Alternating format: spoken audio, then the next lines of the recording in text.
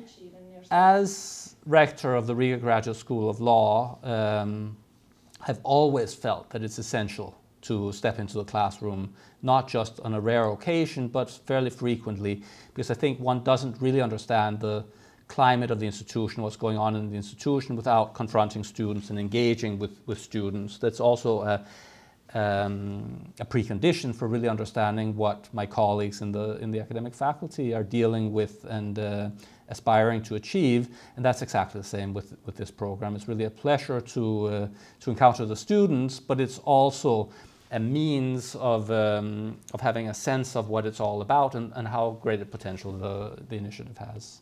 But I think even more importantly, it marks a partnership with the other institutions that we are cooperating with and with the Latvian Ministry of Foreign Affairs.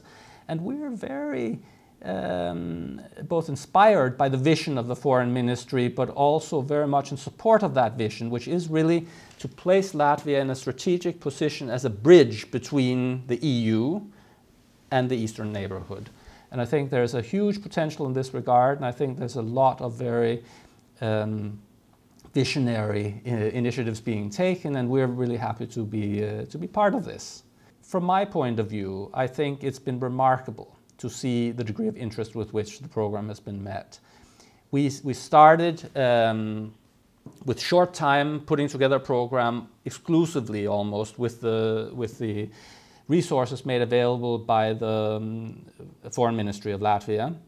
And in a matter of very short time, we realized there was a great interest in the program from the side of embassies based here in Riga, but even also foreign ministries of other European and other countries. And right now we have a growing body of sponsors of the program, which means that there are more resources to work with. We can bring more students in, and this is really something that I find is encouraging. So I see the program, in fact, growing as an example of the great interest in the program that we're experiencing from many different sides.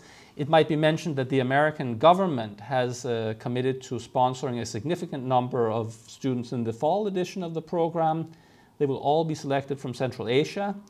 That's a new target group to some extent. We have only a small number of Central Asian students now. In the next edition there will be a large number, and that of course also challenges us to adapt the substantive content in such a way that it's relevant to the participants.